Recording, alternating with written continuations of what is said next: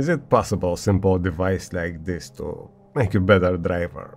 I know sounds like stupid promise, but if you give attention to the next 2 minutes, I promise you, you will change your mind.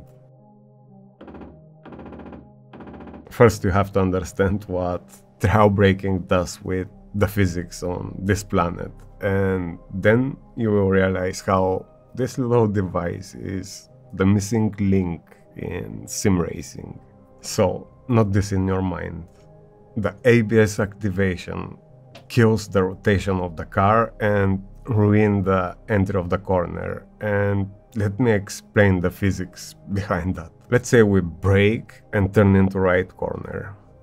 All the forces move the weight transfer front to the left tire. And what that extra compression does to the front tire? Right, it gives more grip. That's the tire, which will take all the hard work to make the car turn in. Let's see now what happens with the rest of the chassis. As most of the weight transfer moves front, the rear tires have less compression, which means they have less grip, and that is what creates the rotation.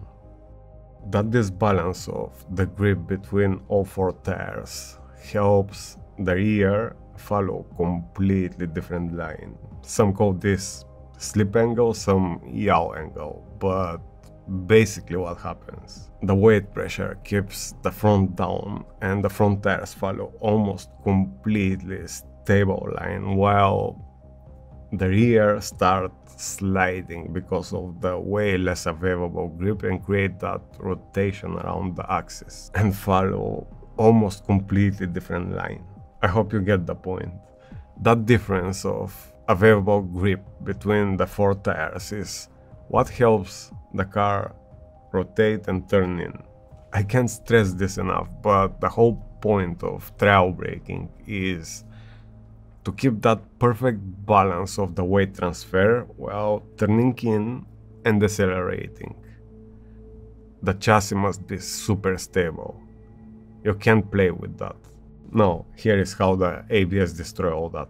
If we exceed the available grip on the front left tire while braking and we lock it for a split of a second, the ABS kicks in and release the tire to move up, which moves the weight transfer to the back.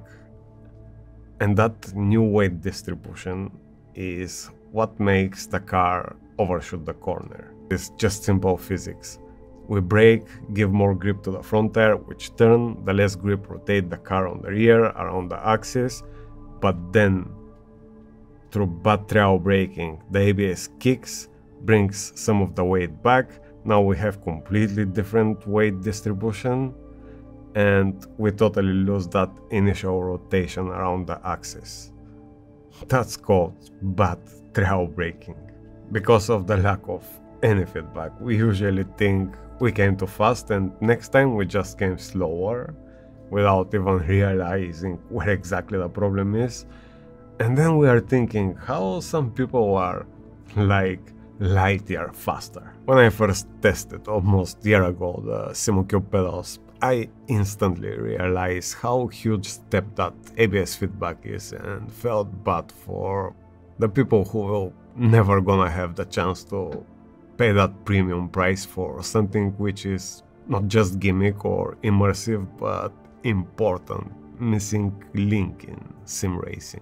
This is the feedback which actually bring me to the limits of my personal braking performance without the need of practicing for ages to find my limits, and that is with big if. Fortunately for us, SimLogic came with that brilliant idea of the haptics, which are maybe not SimoCube pedals but bring very similar results for way more affordable price. What happens now is I can trial brake in the way in, and if the ABS kicks and the haptic hit my pedal, I know where the problem is. And next time when I came, instead of thinking, whoa, I was too fast, I will press a bit less pressure and try to not activate the ABS and let the car rotate around the corner with the same speed.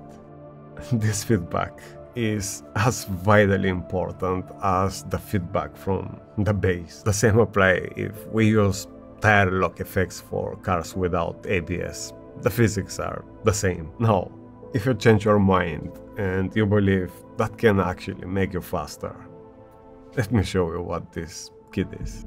This is kit for the P2000 pedals, and I know so many people with that model who felt let down from SimMagic when they bring the P1000 out ready for that feedback. The kit is so professionally built, and for someone who is not familiar with the P2000 may think it's just original build and not something added later. The CNC work and design from those guys impress me every time. Once those motors are attached, the only difference in feeling to the P1000 is the different level of strength I had to set.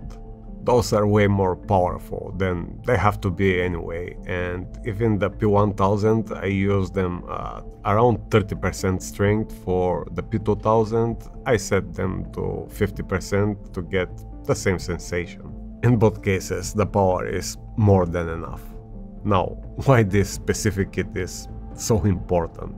First, this is autonomic kit with its own controller and power supply with extra slots for the P2000, but it can be used on its own. It can be controlled from SimMagic software, but is also fully compatible with the SimHub, and as we know, there we will find tons of effects.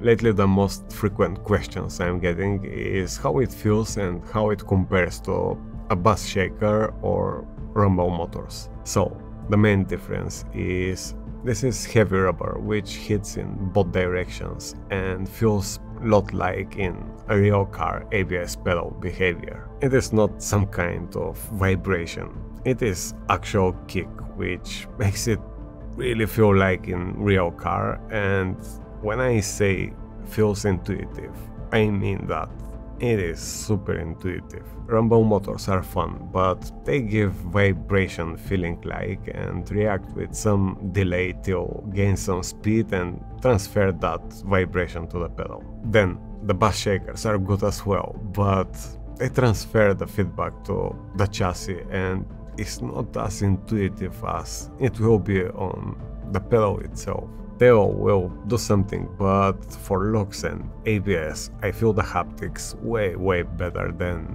even my motion rig, which can shake me for real. So, I can tell you this, the simple haptic for ABS and locks is the next best thing after real car and SimCube pedals for braking. It is also way better than rumble motors and bass shakers, and you need one.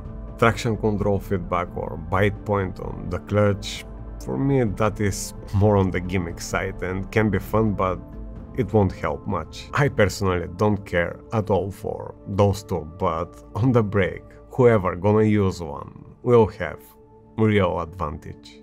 So, I'm happy to see SimMagic doesn't try to work this kit just in their ecosystem, and if you find a way to use it in your own pedals, do it. For a brake pedal, this is not just suggestion from me.